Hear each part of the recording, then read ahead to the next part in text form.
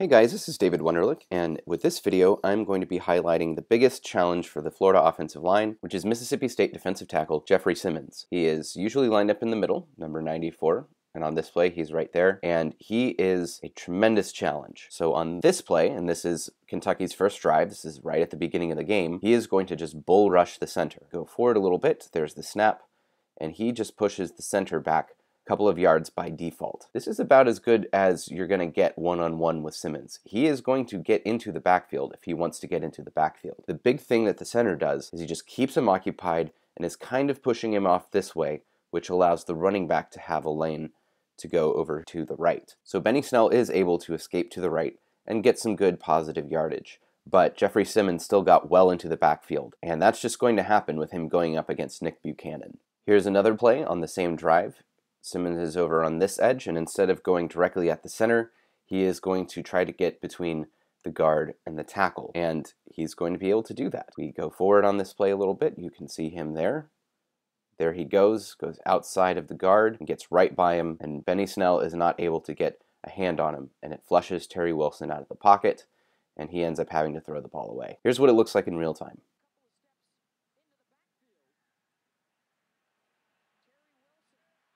Simmons is really powerful and really fast, so sometimes he can use his power like he did on the first play, and sometimes he can use his speed like he did on the second play. Here's the last play of the drive, and Simmons is once again lined up right in the middle against the center, and he is going to use a swim move to get past the center, between the center and the guard, and get into the backfield to help collapse the pocket. We go forward a little bit. There he goes. He gets into the backfield, right past the center. And so now the left guard, who is being pretty alert on this play, is going to come over and help, as well as the running back is going to come over and help. And there he goes.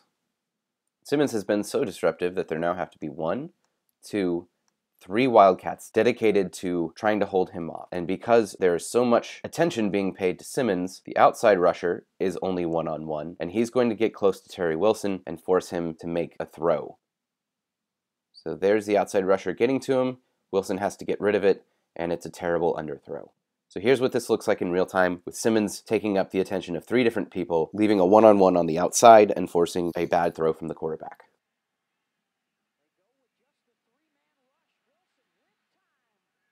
Mississippi State only rushed 3 on that play, but because Jeffery Simmons is so good and so disruptive, it still caused pressure on the quarterback.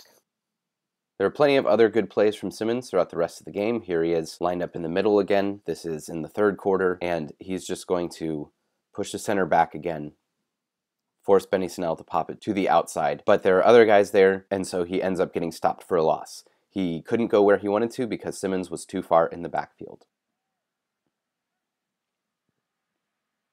That's just a really good job of Simmons getting penetration into the backfield, getting good leverage on the center, and just pushing him right back. I could continue doing this for plenty of more plays, but I'm just going to stop it right there. That gives you an idea of what kind of challenge Jeffery Simmons is going to be. And if you've watched the middle of Florida's offensive line, you know that they've had trouble with blocks at times. So a lot of the answer to the question of how good Florida's offense can be will come down to how well the center, Nick Buchanan, and the guards, whoever they are, can deal with Jeffery Simmons up the middle.